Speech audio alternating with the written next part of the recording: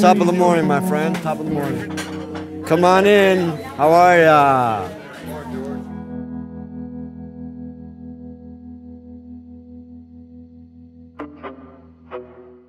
I was born in Athens, Greece in 1964.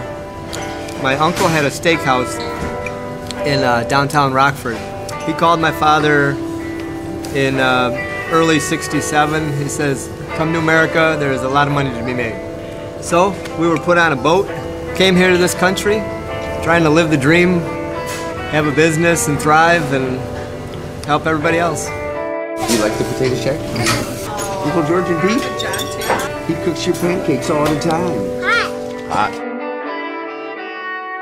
Well, I've been here since I was 19 years old, peeling potatoes and working here 6 days a week, and also I've been at the Rockford Airport learning how to drive a small Piper Cub 4-seater Dakota airplane. I was in the restaurant and we had been talking about it for, I don't know, maybe probably even a couple of months. And I asked Pete and George, I said, hey, how about today? It was a Saturday, we had good weather, and we did it. Took about an hour flight and had a lot of fun. Then went into the airplane, started the engine up and went into the air. Pete sat back, I sat in front with Ken, and that's how it started.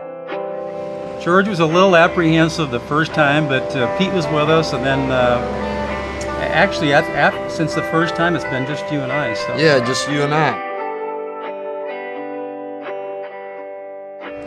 It's a dream come true and one of my pleasures to do with this guy named Ken.